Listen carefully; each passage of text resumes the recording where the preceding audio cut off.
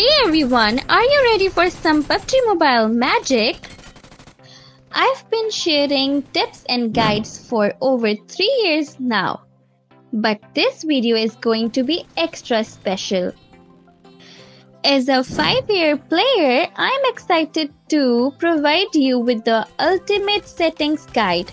Whether you are into TDM, Classic or just started the game, I've got you covered with tips on basic and advanced controls, sensitivity, layout, graphics, and more.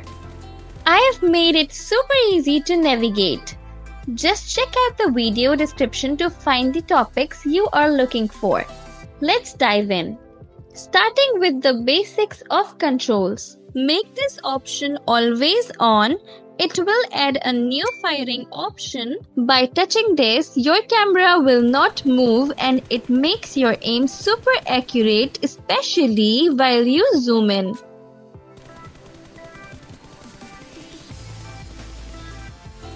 And you can disable the right side fire button from your layout. While using snipers or shotguns, do you prefer to shoot immediately upon tapping the fire button or upon releasing it? The optimal choice is tapping, so leave these two options on tap and don't change them. Another important part is scope setting. Set scope mode to hold. It makes you super fast while scoping.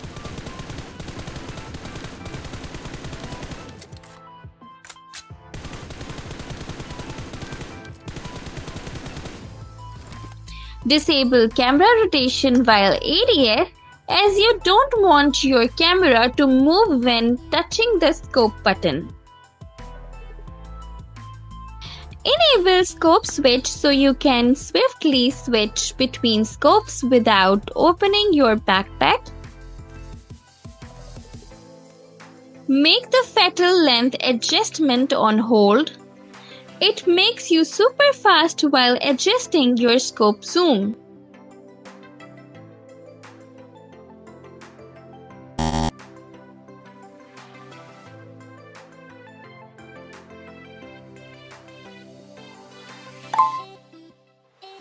And put this option on tap to use. It's related to this canted side scope. Let's fix the peeking settings. Make peek mode on hold. This makes you super fast. Disable peek and open scope because sometimes you just peek without opening the scope. Disable camera rotation while leaning because you don't want your camera to move while touching peeking buttons. Alright, let's proceed to the advanced control section. Enable universal mark as it's incredibly useful for calling out to your teammates. Defend the mark. Someone has been here. Enable headshot sound effects. Separate jump and climb because you don't want to accidentally climb while attempting a jump shot.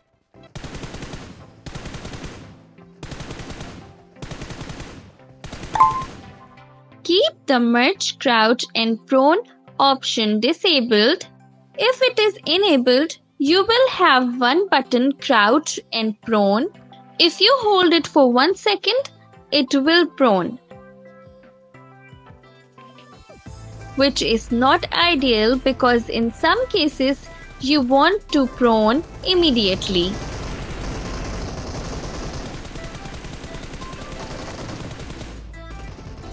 Enable the quick throw feature. This allows you to throw grenades by holding down the designated button. It is beneficial but requires a bit of training to master.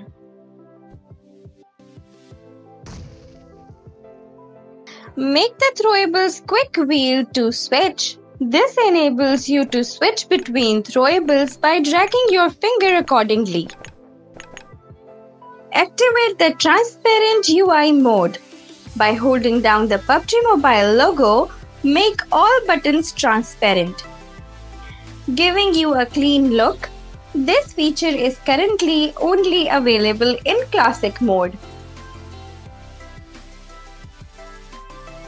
Activate throw consumables. In this case, you can throw a health box for your teammates, which is very useful while you are in a combat.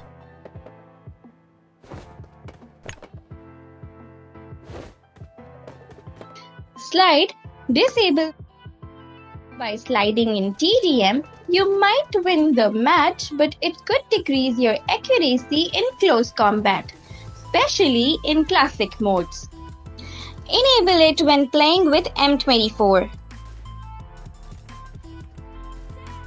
Enable FPP swap and FPP dynamic holding to improve your view in first-person perspective.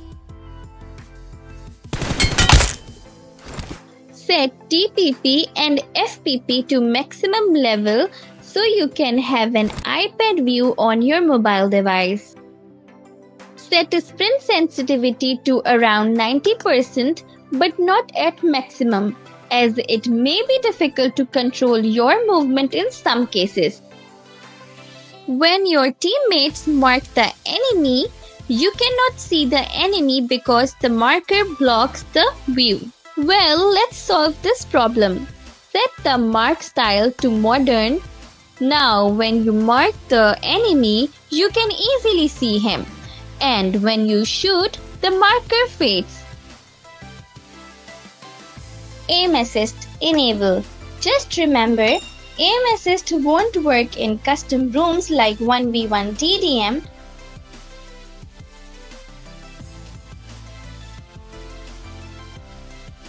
However, it works like a charm in regular matches, so don't let anyone trick you into keeping it turned off.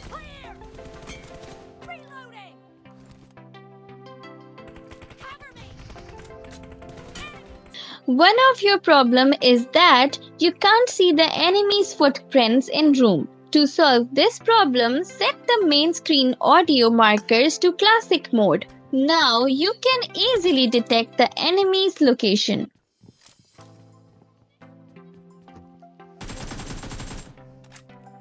Enable auto mark hit locations.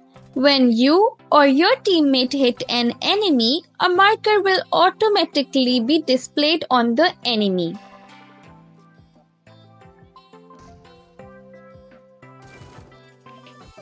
Keep the continuously use bandages enabled. In this case, you just click once on the bandage to use and it will continue using bandages.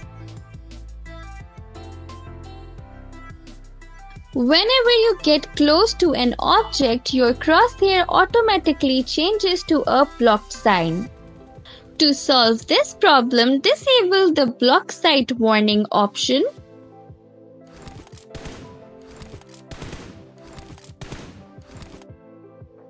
Healing prompt enable. Auto open doors enable. Horizontal swap acceleration is a significant topic, but don't worry, I have already made a video about it. You can check it here. However, if you trust me, keep it enabled. Match auto message enable. Activate hold to open map. You can press and hold the mini map to open it and release your finger to close it. While throwing grenades, you can't have a good view and it may cause you to miss the target. To solve this problem, enable show throwable trajectory line to improve accuracy.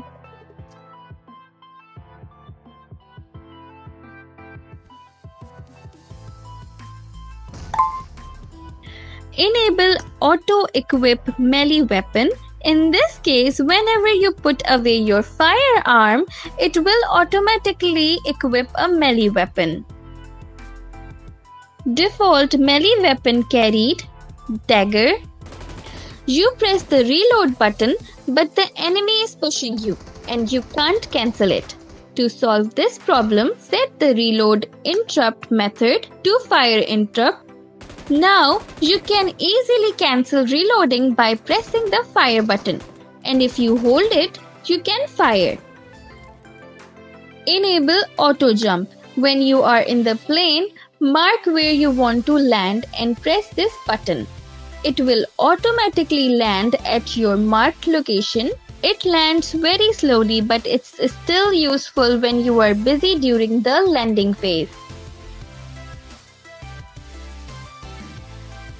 Enable tap to mark the location and default parachute follow. Make the gyroscope always on. The gyroscope feature can really change your career. I highly recommend if you are a new player.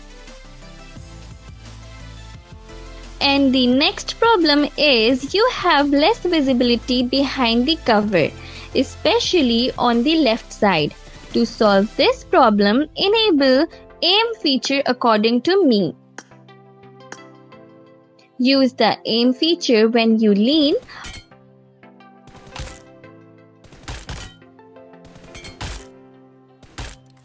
or you can peek like this by using aim features. If you want a highlight of your gameplay at the end of each match, enable this option. Enable depth replay. And finally, adjust the graphic settings according to me.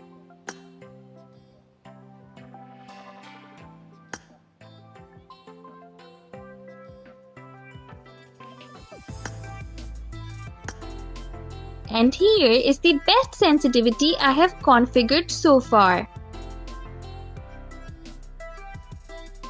You can find all the codes in the video description.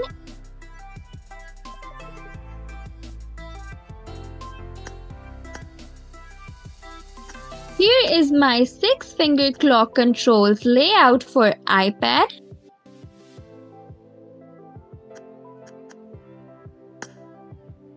And 5-finger clock control layout for the phone. You can find all the codes in the video description. If this video was helpful, support me and I will see you guys in the next one.